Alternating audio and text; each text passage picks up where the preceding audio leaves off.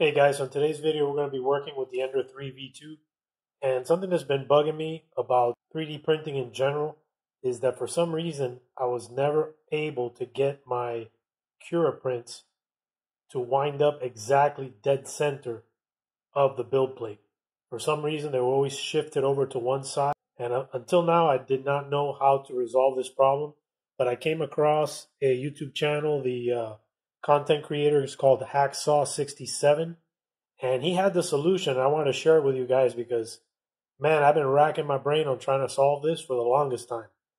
So this is what you got to do. So we're going to start by removing the Garolite sheet from the printer, and then we're going to use a pencil with a straight edge and find the center point. Now, if you guys are new to the channel, consider subscribing, turn on your notification bell, and leave me some comments. I love reading the comments and do my best to get back to you guys as soon as possible. All right, so let's get on with marking up the Garolite. We're just going to remove the Garolite sheet or your build plate surface from your printer.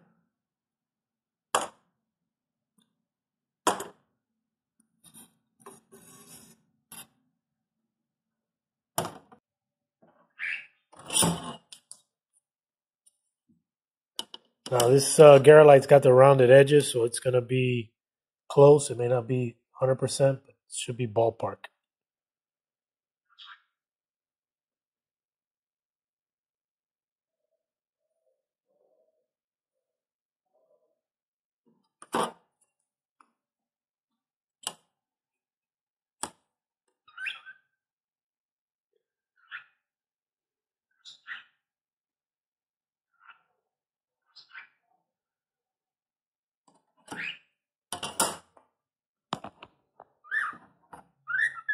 All right, so you guys can see that there.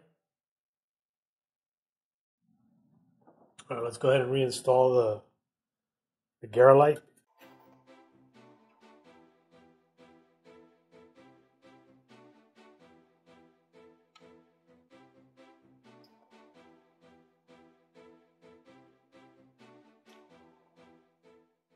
All right, now we got that on. Let's jump over to Onshape and create a little tool that we can use to center the prints to the build plate. Start by creating a document and give it a name. And I've had a lot of people show interest in learning Onshape, so I'm going to go ahead and talk during this segment. This is a very simple part, so it shouldn't take very long to create. Next thing you want to do is change the workspace units over to millimeters. And then we're going to create a sketch. We're going to select the top plane. And then we're going to create a square. Now the other little selector that I picked was to kind of make instead of a solid square, it's kind of like a construction line for a square. And then we're going to create a couple of circles here in the middle. Click the little measurement tool and let's define the diameter of the circle, so 23.2, and then we'll make this inner circle 20 millimeters. Next thing we're going to do is we're going to find our center. So I'm just going to draw a line from this top edge over to the right, and then top edge down to the left. Same thing on every corner. And the reason we're doing this is because we're going to create an X in the middle of our circle.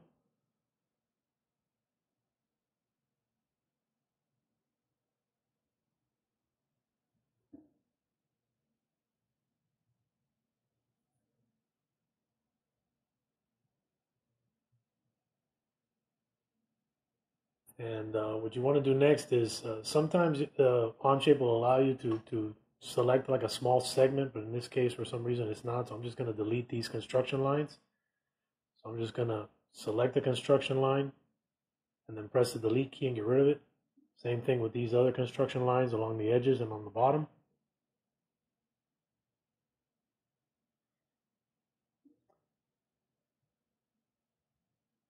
And then what we're going to do next now is we're going to give this a size. So about 1.13 millimeters. And then we're going to use the equal tool to make all these sides equal. And what you do is you select one and then select the other one, and it will make them equal. So you select the one that you want to equal, and then the next one. All right, now we're going to create some lines, and we're just going to join up these points.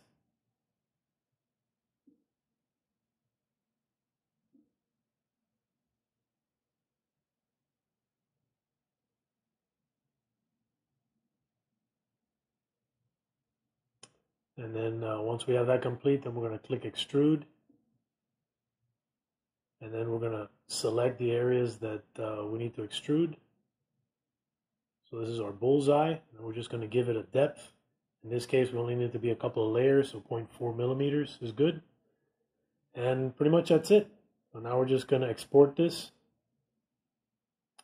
Again, give it a name. It's going to export as an STL file. Once that's done, we're going to head over to CURA, and we're going to load our model.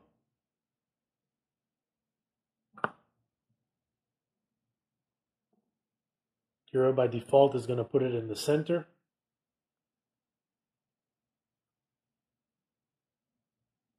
And then you just want to click preview and make sure that you don't have a brim on or anything like that, because we don't need that for this print.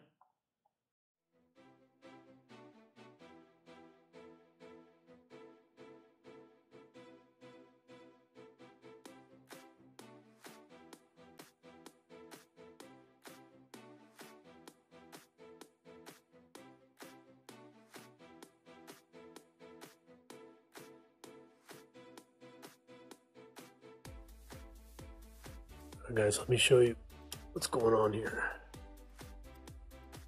Let's see close.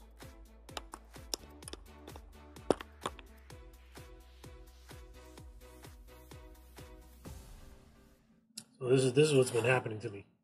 Even though CURA shows you on the screen that the object that you're working with is in the center of the build plate, when it comes time to actually printing the G-code, what I've been finding is that it's always shifted. So what I'm going to do is I'm going to use my calipers to take some measurements. And what I want to find out is how off it is right to left.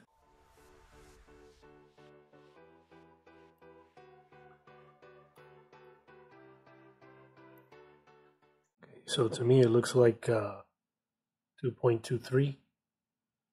So just write that down somewhere. And then the next one is going to be this way.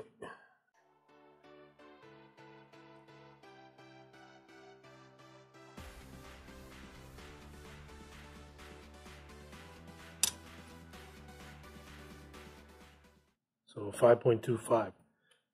So it's going to be 2.23 on the X and 5.25 on the Y. So let's jump over to CURA, and I'm going to show you where we can make these changes to fix this. I wanted to put this slide up here to give you an idea of how this change that we're going to make in CURA is going to resolve our problem. Currently, CURA thinks that our nozzle is directly under the position where it printed the bullseye. So that's where CURA thinks our nozzle is. But in fact, our nozzle is where the X that we marked on the build plate actually is. So what we need to do is we need to tell CURA to move the location of the nozzle up by 5.25 millimeters. Now by up I mean back, right? Because you got X and Y. You got positive Y is toward the back, negative Y is towards the front. So we need to tell CURA to move the extruder head back 5.25 millimeters, and we also need to tell CURA to move the X axis to the right 2.23 millimeters. So both of these would be indicated by positive numbers. Now I got a second slide here just in case you guys have different values. So for example, if CURA thinks that your nozzle is down and to the left, of where it needs to be, and you in fact need to move it down and to the left some more to get it lined up, then your numbers would then be negative. And that's because you're moving down and to the left. Or in the case of Y, you're moving towards the front of the build plate and to the left. So that's how to look at this. Hopefully that wasn't too confusing. If you guys have any additional questions about this part of the video, leave me some comments and I'll do my best to clarify. All right, let's go slice this model, and then we'll print it and see how it comes out. In CURA, what you're going to do is come up to where it says settings up at the top left, select printer, go over and go down to where it says manage printers, and then select the printer that you're going to be working with. In our case, it's the Creality Ender 3 V2. Select machine settings, and the change that we're going to make is going to be over here where it says extruder. So click on extruder, and if you notice right now there's no values in here. We have the material diameter, but we don't have any values on X and Y. So here's where we're going to enter our values. So we had 2.23 for our X, and then we had 5.25 for our Y. And once you finish that, just click close. Click close again, and then it's going to reslice your model. All right, now that our model is ready, let's export it to an SD card and print it. All right, so this is the position of the original print. This is where CURA thought the nozzle was. So let's go ahead and take that off, and let's run this print again.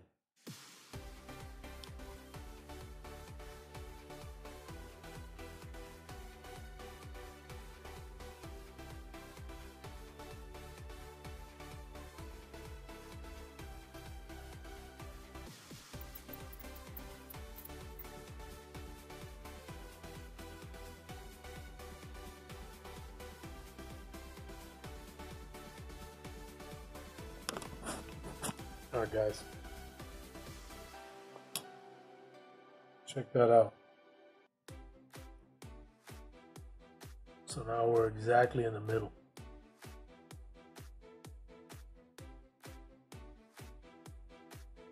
That's it for this video, guys. If you like the content, make sure to give the video a thumbs up. If you're new to the channel, consider subscribing, turn on your notification bell, and leave me some comments. I love the comments, and do my best to get back to you guys as soon as possible. Till next time, take care.